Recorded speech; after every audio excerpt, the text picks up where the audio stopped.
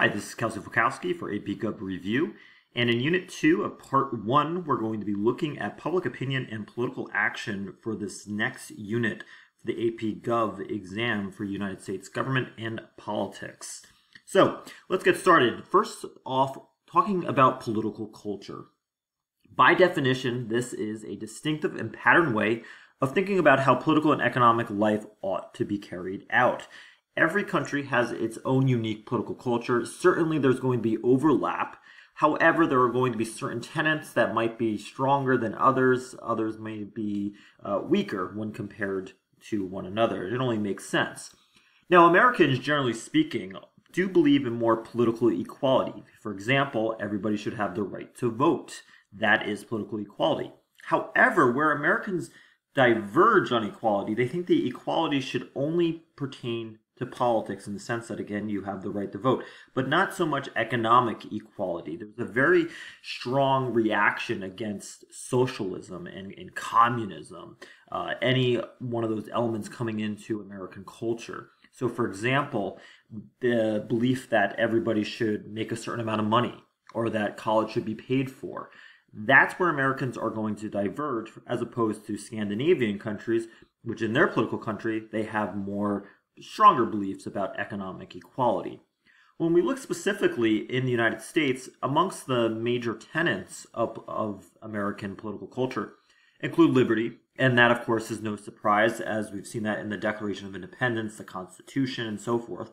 Egalitarianism, the idea of political and economic equality, and I put economic equality in the sense that you have the opportunity to advance oneself, not necessarily in terms of everybody gets health care or everybody's college gets paid for. That's a little bit different, but just the idea that that opportunity exists. Individualism, and that's really where the economic component comes in, the belief that people can and should get ahead on their own. So, for example, you work really hard if you're an immigrant and you're going to better your life and for your children in the future. So there's really that pull yourself up from your bootstraps belief that's sort of ingrained into the American psyche. Also, you have a civic duty, the idea that taking community affairs is very important, whether that's voting, whether that's volunteering, and then also democracy and populism, government of the people, for the people, and by the people. So the people are dominating democracy.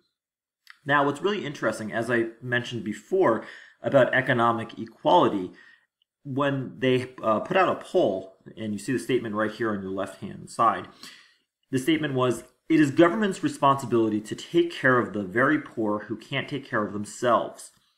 Well, the percentage of those agreeing in the United States was a mere 23%. Yet in European nations, you see at a minimum in Germany, which is somewhat of an economically conservative country, 50% agreed, even higher in Italy, Great Britain, and France.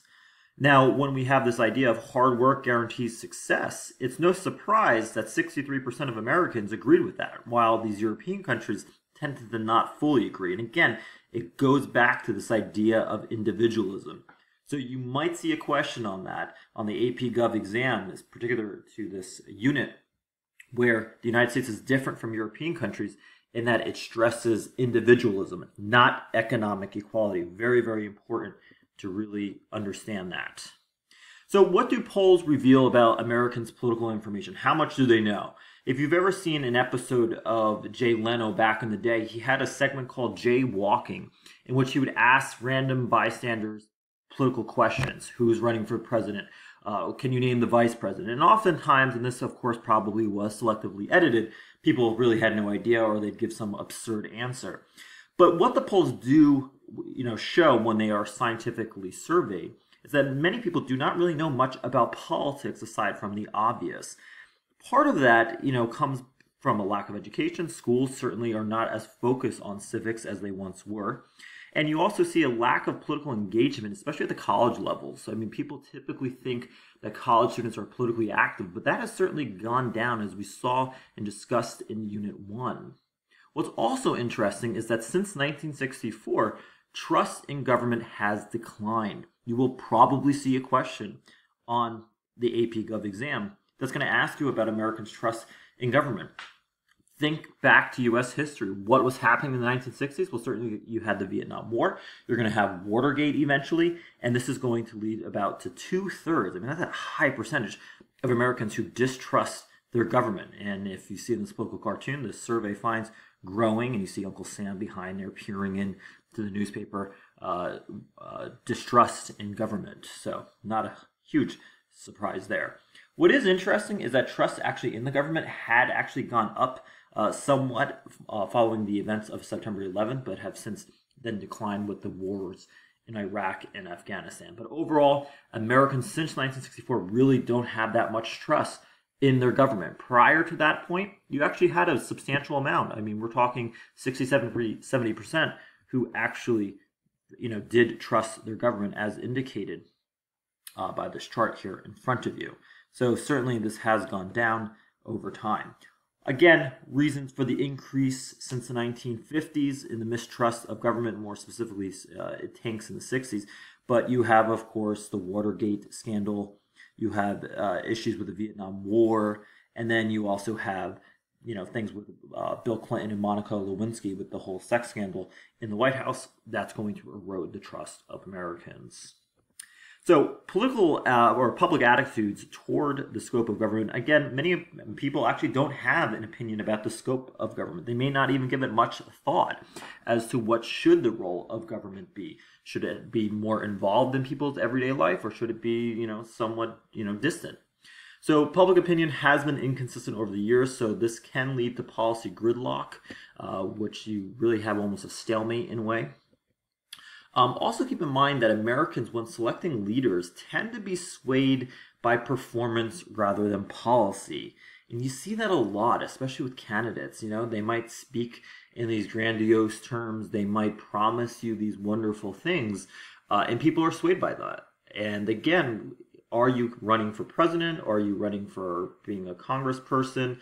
Or are you, running for popularity? And what are you choosing those people for?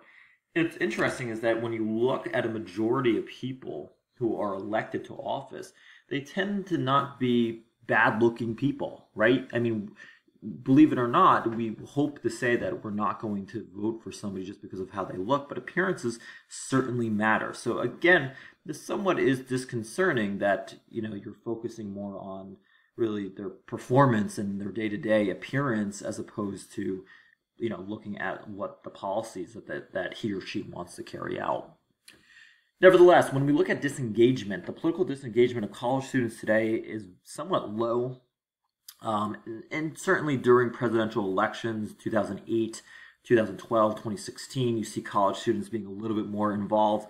However, since the 60s, you notice that probably close to about 60% were up to date with political affairs, yet now it's down to about 37%. That's going back about 2007. But nevertheless, it has gone down. You don't really see active engagements like you once did.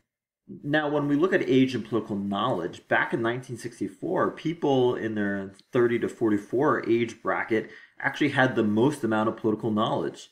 Yet, that's back in 1964. In 2004 today, it's actually older people who have the bulk of political knowledge. Also, look at how low this was. I mean, you had about 35% of people under 30 having some type of political knowledge. Yet, back in 1964, that amount was about 65%. So times have certainly changed in that regard in terms of who has the most amount of political knowledge. So it's not really the younger people. You've seen actually a drop. Now, when you measure political opinion and political information here, when you look at just knowledge of geography, something very basic, Sweden comes in at 79%, yet the United States comes down at 46%. And again, this is indicative of limited political knowledge, limited grasp of international affairs and politics, and that is sort of the trend there. So we're going to end here, and the next video will continue on with more information about political opinion and demographics.